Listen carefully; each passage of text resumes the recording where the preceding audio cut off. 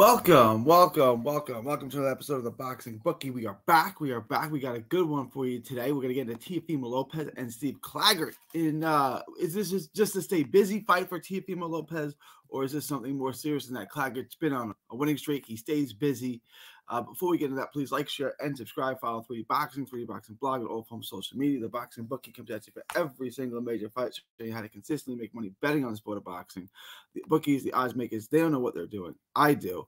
I'm going to show you how to consistently make money betting on the sport of boxing. Join the Patreon. Link is in the description. Below. Please join the Patreon. $5 a month gets you the lock of the week, which hit again last week. Lock of the week, it's going to hit every single week. Get the lock of the week. Ask the bookie anything.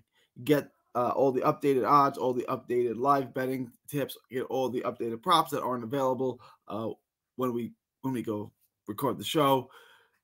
Just $5 a month. Get you all the best gambling advice in the world. Again, I am the #1 guy at this. So let me know what you guys think. Leave your thoughts, comments below. Please join the Patreon. Also subscribe to our other channel, Texas Boxing Scene on YouTube. All right, let's get into Teofimo Lopez and Steve Claggett. First off, let's start with Claggett. We can make this clear. Claggett is 38-7-2. He's 35 years old.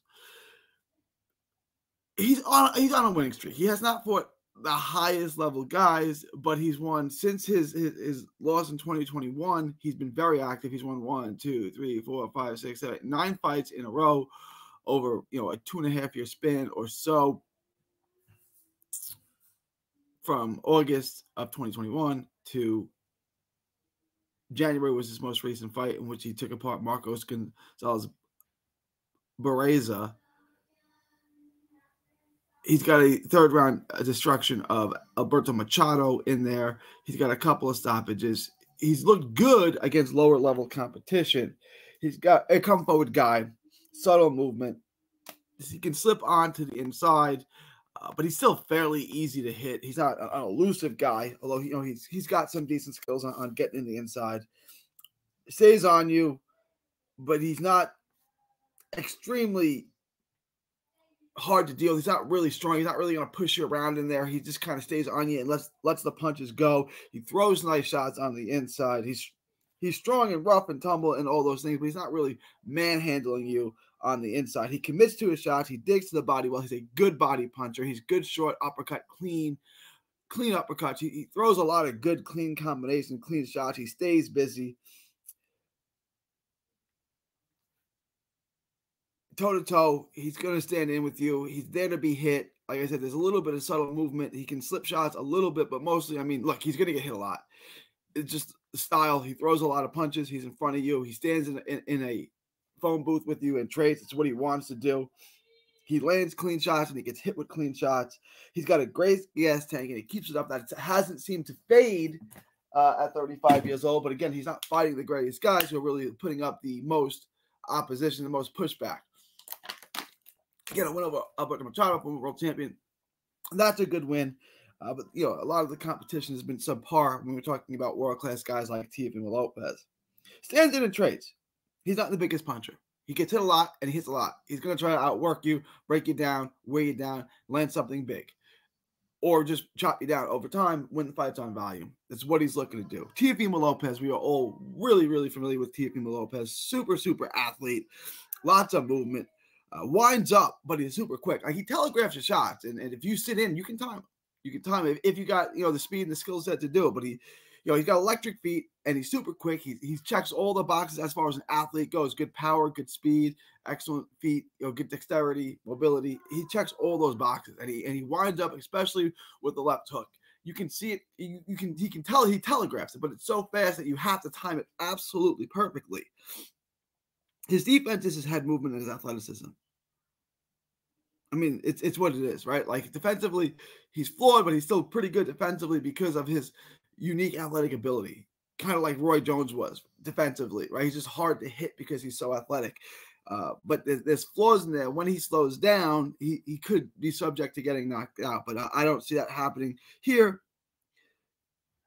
He's not a huge volume guy. He's selective with his shots, but he throws a lot of power shots. He throws things hard. He's explosive with it, but it's just a lot of one at a time. And he leaves himself wide open when he does it. Like I said, this guy is not difficult to counter if you can time him. The difficult thing is in timing him, right? He's gotten so far based on his explosiveness and his incredible athleticism and speed. Hyper athletic, twitchy quick, explosive power, one-punch power, but it's too much one punch at a time. So for every pro, there's this little con with Teofimo too, and the real thing is, anything short of the highest level, he's going to blow people out. He's blowing people out at the highest level because he can do that with his speed and his power. He's a different athlete. He's a rhythm. He builds his confidence over time. He's a gunslinger. It's what he is as a fighter. Agile feet. He misses wildly at times from the outside. It's got a good jab. I wish he threw it more. Lightning quick hands. Explosive, but he takes a lot of risks. He's a big-time gunslinger, right? There's going to be high reward and high risk and high reward in everything that he does. Now, I expect Claggett to be competitive in the fight to a degree. I think Claggett will land some shots. He'll score, but eventually he's going to get blown out. He's going to get taken out. So I really like Teofimo Lopez by stoppage in this fight. Let's take a look at that. Teofimo Lopez minus 1,100 on the money line. Not going to make us a lot of money there. Teofimo Lopez by KO, TKO, DQ. It's going to make us some money there. So what I'm going to do is I'm going to split my bet up. I think Teofimo Lopez on the money line is a fine bet to add to the parlay. But where the real money comes from is this bet right here. Teofimo Lopez by KO, TKO, DQ. It's paying you minus 145. So right here, a $100 bet split up between Teofimo Lopez on the money line at minus 1,100 and Teofimo Lopez by stoppage is at minus 145. So if Teofimo Lopez wins by stoppage, you're going to win $39, which is not bad, about $40 on this bet, where Teofimo Lopez is a monster favorite. If you lose, you're not going to lose your whole bet. You're going to make about $10 on Teofimo Lopez. So a little hedge there. And again, Teofimo Lopez on your parlay brings down the odds a little bit. A parlay with Teofimo Lopez and Bam Rodriguez on the money line is a good start to a two-player parlay. We get something else in there, help bring down the odds a bit more. But let me know what you guys think. Leave your thoughts, comments below. Please like, share, and have I not pulled this up? I am so sorry, y'all. I didn't show this. All right, let's review this one more time. Here it is. I'm sorry. I'm losing it. I did not pull that up. All right, so on the money line, Teofimo Lopez minus 1,100. We're going to take our normal bet, cut it in half, put half of it on Teofimo Lopez on the money line. We're also going to add Teofimo Lopez to the parlay. And then the other half of our bet, whatever your normal bet is, cut it in half. KO, TKO, DQ. So Teofimo Lopez by stoppage. It's going to make you about $35 on that bet, on a $50 bet. But that's it.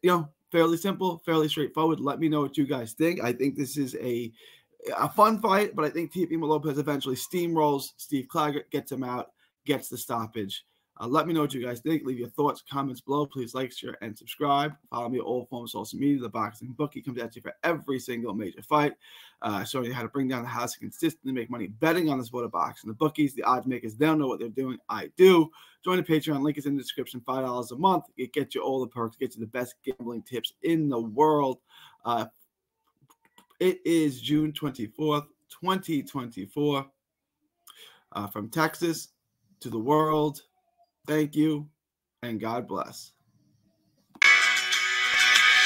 Don't miss a tweet, post, story, or video. 3D Boxing is on Twitter, Instagram, and Facebook. Hit the subscribe button now to stay inside the ring.